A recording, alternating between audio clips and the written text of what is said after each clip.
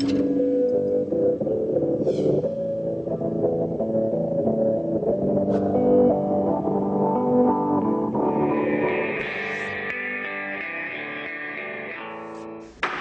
evening. We'll call to order at 7:01 p.m. Monday, April 21st, 2014 meeting of the BUHS number 6 board. And as normal, we will start with the clerk's report, and we have approval of minutes, and on the agenda it shows the minutes of April 7th, which were to be distributed, and the April 7th special meeting, which I believe everybody did get the minutes for the special meeting, but we did not get the regular meeting minutes around. So we will do that, approve that at the next meeting. But in the meantime, the April 7th special meeting, which was held in the middle school conference room, I believe everybody has had a chance to look at. Is there a motion? I move the minutes of the special meeting of April 7th as distributed. Okay. Second. Second by Mike. Okay. Are there any additions, corrections, or deletions to that? Good job, Ruth. that in and out of executive session is something else. Leave your notes. Yeah. Good job. Yeah. You seem surprised. No, but that's tough when you're in and out 2 or 3 times. I was there, I know. Okay, all in favor of approving the minutes of the April 7th special meeting, please signify by saying aye. Aye. Opposed or abstentions? Abstain. Ian and Melanie. Okay. All right, and we will do the regular meeting minutes at the next meeting. Are there any communications? Sean. Well, I'd like to just say how nice it was on April 17th to see a 1991 graduate of BUHS, and she won the 2012, her name is Anna Shafoon. She won the 2012 Presidential Early Career Award for Scientists and Engineers, and she's studying in Wyoming. So I thought that was really a nice thing. She got to meet President Obama, and I thought, wow, that's cool. The BUHS student doing well. Yeah. Good. Thank you. Any other communications? Okay. Anything else for the clerk's report? Okay, if not, we'll move on to recognition of groups and or individual visitors, of which there appear to be none. So the next item on the agenda would be consent agenda. Is there a motion to go into consent agenda? I need to go to the consent agenda. By Russ? Second. Second by Lori. All in favor? Aye. Okay, opposed or abstained? Okay, we are in the consent agenda, and we will start as usual with finance. Okay, finance met on Wednesday, April 9th at 7 a.m. and we approved the following warrants. Numbers 1189, 1190, 1191, 1192, 1193, 1194, 1195, 1197, 1198, 1199, 1200, and 1201 for a total of $282,843.43. We also reviewed the Ames Fund, and that was about it for what we did, I think. Yes, just a... Other additional charge on this warrant number 1180. Oh. I think that may have included. Oh, okay. Melanie just pointed out to me that we also did warrant number 1180. It's not in the line of the other ones, and I almost missed it. Okay, the total being still 282. The total is the same. Because line 1180 is in the same column, so okay. Just to expand a little bit on the Eames Scholarship, as most of you probably know and remember, it's a significant scholarship. And in general, over almost all except for I think one of the years since we've been doing it, which is I guess 6 or 7 years now, we've been able to provide a really nice scholarship for generally 3 students, and the scholarship repeats for them, assuming they remain in good standing. Generally, we've done $3,000 per year per student, and the way that the mechanism for that is that about this time of year, the Finance Committee takes a look at how the fund has performed. We're obviously making awards just out of dividends or whatever you want to call it, not out of the basic part of the capital. It has been a good year, and so we discussed the possibility of how much and how we would dole out this year's scholarships. That brought up the question of how many kids are applying, and are all the kids aware of it. And Jim was going to do a little digging and see how many applicants there were. And I would suspect that probably by Wednesday, when we have our next finance meeting, that we'll be able to come up with a recommendation for number of students and amount of money. We want to obviously preserve the fund, but when the results are good, the fund is managed by 2 groups, Phil George and that's Edward Jones, right? Yeah. And Andy Rome with Wells Fargo Advisors, and they both have performed quite nicely with this fund. So on Wednesday we'll look at the details a little bit more, and I believe there'll be some nice awards for this year.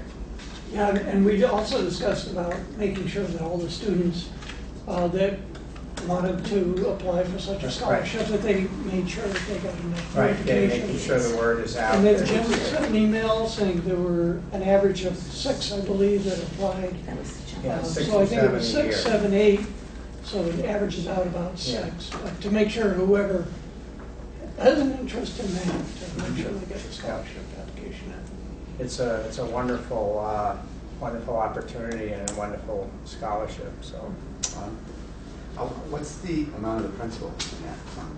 well, it started out just under 3, I believe. Well, the basis, Jim said the basis was 2.5. Oh, 2.5. Originally. Okay. Yeah, and we're split about evenly.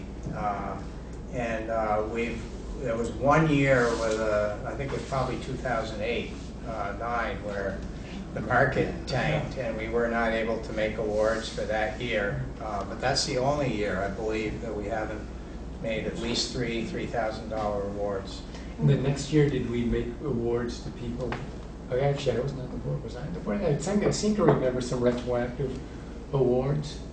The following year, did we start picking up people who were already in college or not? I don't remember that. I know that we jumped right back into it again. But It is a 3-year award. yeah. So I guess we might have, if there was somebody that got it the first year and missed the second because we didn't award it, and then was eligible on the third, but I don't remember. Yeah, it was then, I'm not sure it was on the board, maybe it was another scholarship, but I seem to remember that. Okay, I think that was basically the finance meeting, and we are on for Wednesday, April 23rd, right, at 7 a.m. At 7 a.m. In the morning, a.m. Yes, Okay. that's when Looks like you a.m. did. traditionally is. Okay, thank you. Planning and policy. Has not met. Okay, are there any policies on the horizon? Nothing has come down yet. It's time to start reviewing some, huh? So we don't get a million backed up. Teacher Curriculum Committee, Has not met, but we're meeting 2 weeks from tonight at 6 o'clock in this room. which is May 5th. Cinco de Mayo. Yes. I'm sorry, what time? At 6 o'clock. 6 o'clock. PM. PM. Okay. The one in the evening. Just making sure. We could do AM if you'd like. Yeah, we could. I'll miss that. Bands committee. BAMS committee met, abbreviated version of the BAMS committee met this morning at 7:45, and we spent some time talking about the summer enrichment program was going to look like, what the whole summer program was going to look like, the mixture of summer learning and how the BEAMS program was going to interact with the summer program. And then we also talked about some staffing issues, which Ingrid's going to bring forward during her report. And we are also going to meet on May 5th at 7:45 a.m. in the morning on May 5th to go over 1% funds that day. Okay, thank you, Ricky. WRCC committee has not met, and other has not met, I believe. Okay. So I believe that covers consent. Is there a motion to accept the consent agenda? I move. You move it, Let's I'll vote. second it. We'll give it to Melanie this time. Okay, Melanie moved, Lou seconded. Okay. You All have in to jump favor? quick. Aye. Opposed or abstentions? Hearing none, consent agenda is approved. And we move on to administrative reports. What order haven't we done in a while? Michael hasn't gone first in a while, has he? How about you do that? All right, thanks, Woody. So a few things tonight I want to share with everyone. Last Friday, Vermont Technical College held a career day for high school students across the state of Vermont, and they were very aware that it was spring break for a portion of the state. But we actually had 10 students sign up to attend, and our horticulture teacher, Sam Rowley, drove one of our buses and the students up and had a great opportunity to check out different careers and different program offerings that VTC offer. So I do want to thank Tom Yan and Karen DeSaris for organizing this great opportunity for students during spring break, which some students probably don't do a thing during that time, so that was a great opportunity for these kids. On May 13th, we'll be having our last RAB board meeting at WRCC, and Dave Levitt, our SREB, Southern Regional Education Board consultant, will be at the RAB meeting explaining in very great detail the process that we will be starting next year. And so I invite any of you excuse me, to join us that day starting at noon if you want to learn more about the SREB process. It'll be a great educational time well spent. On May 31st, which is a Saturday, we will be having an open house at our 10 Wilson's Wood Construction Trades house on the corner. Hopefully the corner will be fixed by then of the house. And what we're going to be doing is showcasing the programs that have helped build and design the house for over the last few years, and maybe hopefully get somebody that's interested in purchasing it as well, is our goal for the day. I've been working with an organization in town called SEON, which stands for Sustainable Energy Outreach Network, and Guy Payne is the director of the organization over the past 6 months. And his goal was to, when he first approached me, was to create a class for the entire state of Vermont career center teachers within the building trades areas to educate them about the Building Green and Building Science program initiatives that are coming down the pike and very aware in the building construction world. And so we're able to work with the Agency of Education and got off the ground 2 days this summer at VTC, Vermont Technical College in Randolph. It's two sessions for teachers to take part in. So this is a great opportunity for construction trades teachers, plumbing, HVAC, science teachers in the high school arena. So we're very excited to offer this type of programming and to work with organizations in the community and spread it across the whole entire state. So that's all I have.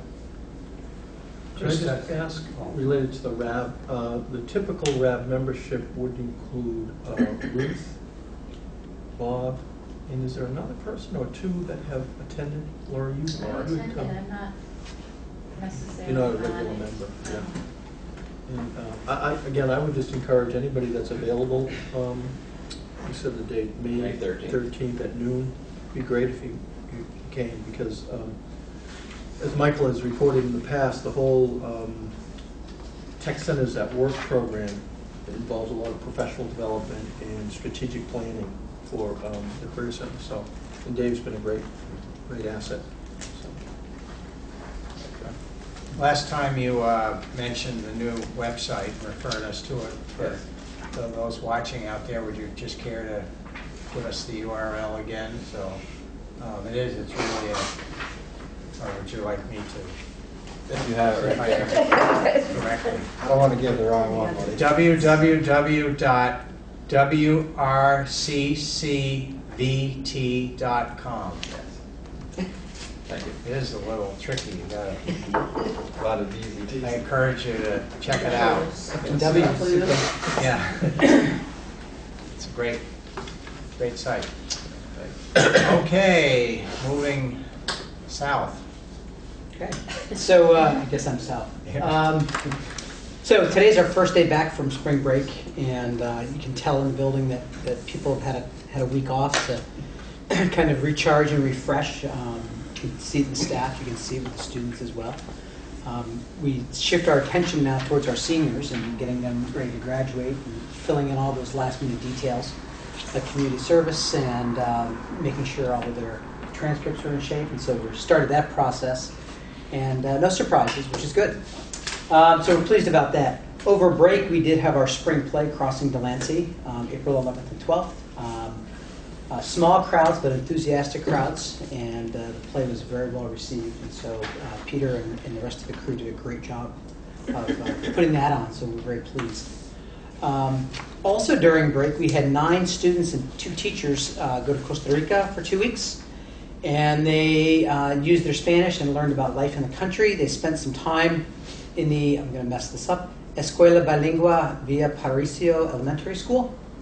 And they spent Monday through Saturday at that school with host families. And it's a pre-K through 6th grade.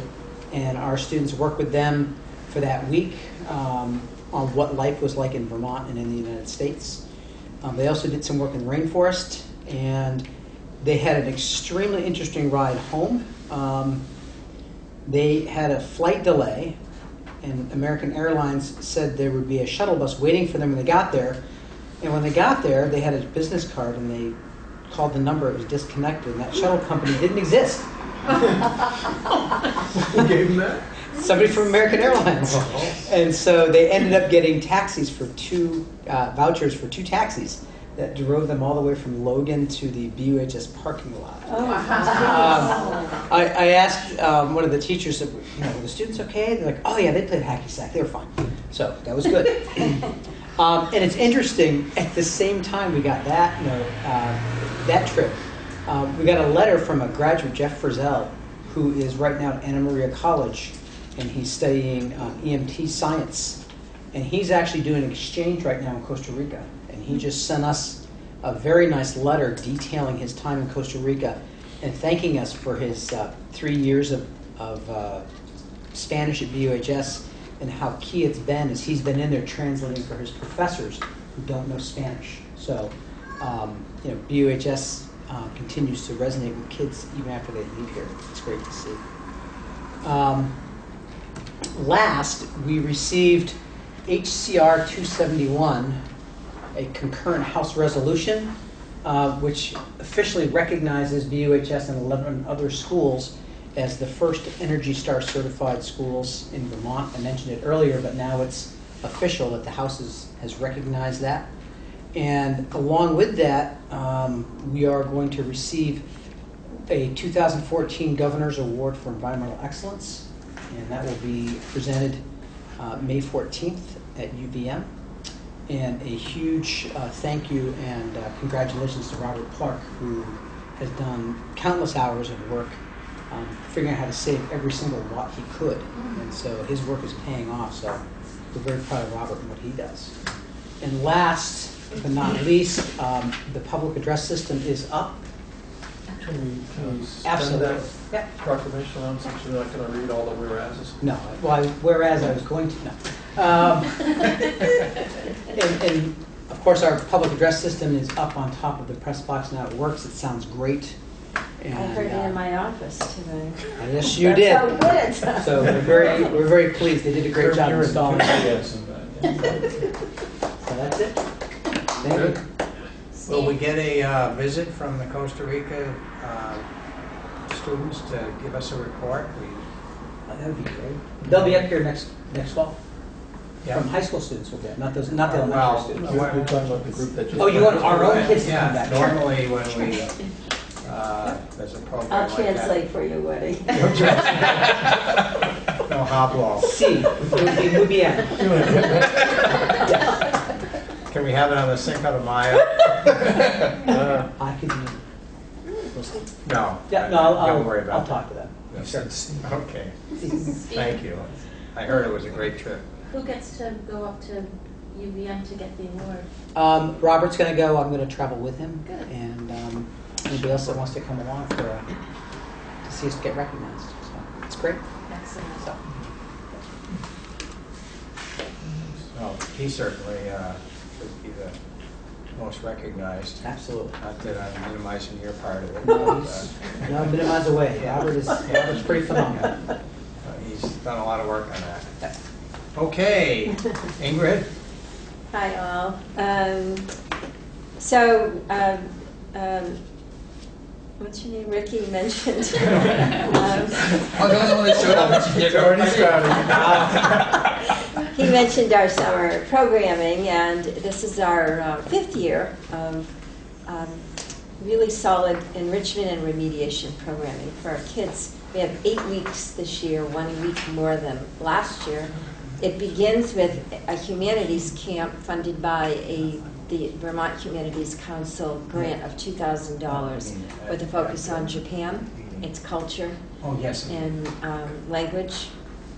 And it ends with a wilderness camp outdoors. They are the bookends to what goes on in between.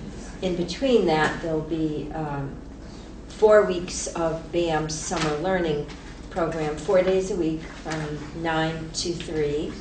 And that includes a collaboration with BEAMS. So it's summer learning in the morning, enrichment remediation with BEAMS funding camps in the afternoon for kids.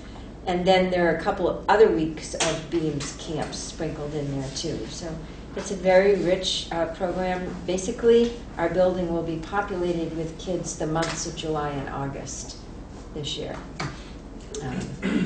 All day, basically, which is great for them. This is our transition season, as has been mentioned in the past. Today we visited 17 really wonderful children at Guilford, and that was our last visit of the 6th grade classrooms. They were really terrific. They were fun to be with. And then they will come up here for a visit in May. We're scheduling those already. Then we had a meeting for all the 6th grade parents in early April. So we're moving through that transition plan too.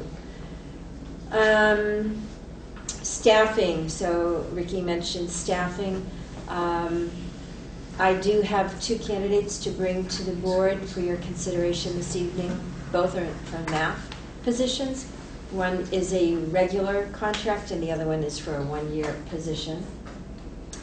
So for the regular contract, our team went through a process that lasted about 3 weeks from beginning to end, and we unanimously agreed on Sue Boss to receive the regular math position, She has been in a one-year position with us this year, applied for the position, and rose right to the top of our team. She has about 25 years' experience in education in a variety of ways. Her undergraduate degree started in agriculture, and then she got a master's degree in education from Antioch. So I'd like to recommend Sue Boss to you for your consideration. I move that we appoint Sue Boss as the regular math position at BAMS. Second. Okay. Any discussion? All in favor? Aye. Opposed or abstentions? Seeing none, it's unanimous. Thank you. And the second one is for a one-year medical leave position, and that candidate is Jackie Colley. She is well known to many of us at BAMS. She's a BAMS and BUHS former student of both schools, and is finishing up her degree at University of Delaware, will graduate in May. Undergraduate is elementary with a concentration in middle school mathematics. And she's done her internship in a middle school in Delaware in mathematics. She did come up to interview in person, and then at our request she sent us a videotape of a lesson she taught, and we watched that. And again, as a committee, we felt very strongly about Jackie.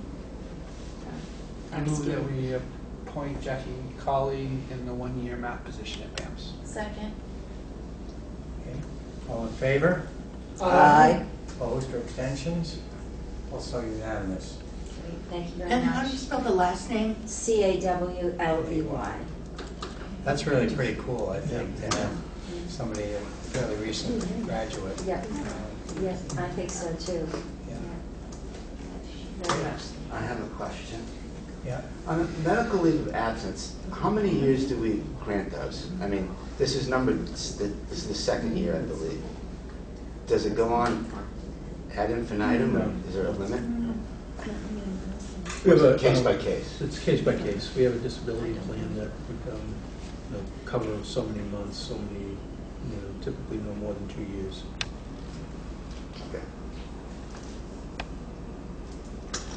And we still need to fill an academic support position, which I believe was presented to you at the last meeting, a letter of resignation. We've begun those interviews already, not done yet. And we have a 2-year special ed position. I know that you acted on that request a few meetings ago. Teacher moving to Nigeria for 2 years. So we need to fill that position. And I think we're closing in on that one, but not ready to present it yet. Okay. Very good. That it? Thank you. How about the central office? We will talk about a Act 250 request for the Red Clover Commons, 53 one-bedroom units. I think they're planning to have it right by between the Walgreens and Wilson Wood. There'll be no impact on the schools. They don't anticipate any K through 12 grade students. It's essentially replacing the Melrose Terrace property.